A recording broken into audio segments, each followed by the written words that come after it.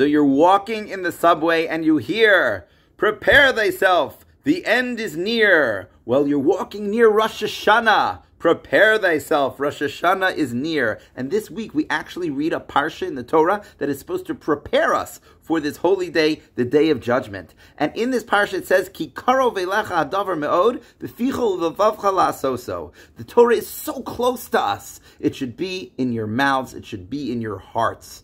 And you say to yourself, what do you mean? What if I don't like learning Torah so much? What if I don't like being so connected to my Judaism? What if I didn't have a Jewish education? Is it really so close to me? Is it really in my mouths and in my heart? I love it, I love it, I love it. What does that mean? The Gemara in Nida says the following thing. It says, when we were just a little fetus, when we were little babies in our mother's stomach, an angel came and learned the entire Torah with us. Every single thing we ever could have wanted to learn, he learned with us, and then he punched us, and we forgot everything.